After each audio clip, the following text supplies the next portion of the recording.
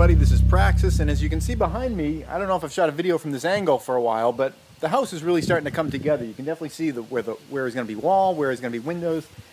Yesterday and today, I've been just doing posts and wall boards, which is kind of an encouraging part of the process because you can really see things kind of come together and the structure sort of takes shape and everything. So that's been fun, but the video today isn't about the carpentry part. What I want to talk about is what's in the back of my car over here. I was at a salvage kind of store the other day, yesterday as a matter of fact, to get a small sink for the downstairs bathroom.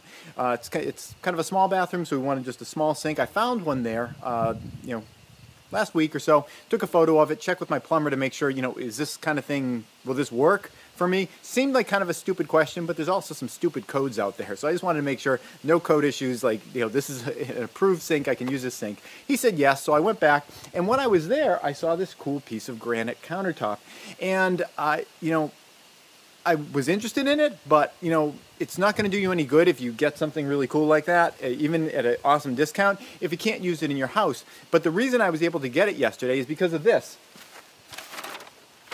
I always carry the house plans around with me whenever I go. I just keep them in the back of the car. So if I ever come across some kind of a deal, something like this, I was able to just check the house plans and confirm that I was actually able to fit that piece with the dimensions that it was at in the house. If I hadn't had the house plans, I would have had to either do one of two things. Buy it and then cross my fingers and hope it fits in, or maybe I could return it later. Or, I'd have to go home, check the plans, and then go back later. But having the plans in the car allowed me to just quickly confirm that it was something I could use, and I was able to, throw it in the back of the car. And by throw it in, I mean it was really awkward. It's really heavy. I mean, it's only like 1.5 inches or so thick, but it's surprisingly heavy. In fact, at the end of this video, you can watch me try to get it out of the car and bring it over there. I'm going to leave it over on a tree stump and kind of cover it up until we're ready to put it on the inside. But it was really awkward getting in there. In fact, I kind of injured my finger here when it was going in. It got pinched. Actually, I had the gloves in the car. I should have been wearing the gloves, but I wasn't wearing the gloves. Because, again, I didn't think it was going to be that heavy, but it was really heavy. So I'm going to try to move this over here. But good thing to keep in mind whenever you're doing a building project, keep the plans in the back of your car, and it'll allow you to take advantage of different opportunities that might present themselves and confirm that you can actually use them. Here we go. I kind of put some things around it so it wouldn't bang around.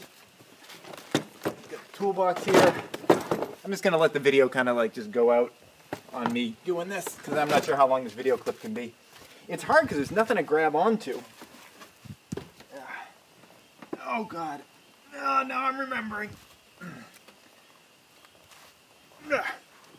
Okay. There we go.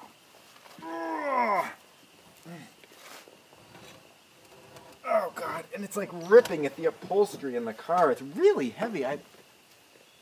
What am I going to guess? I'm going to compare it to bags of cement. I'm saying that's like somewhere around 150 pounds, maybe a little bit more.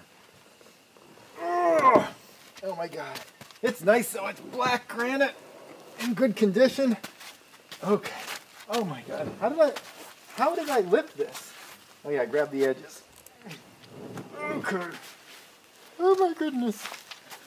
I gotta walk like 100 feet with it. Thanks for watching.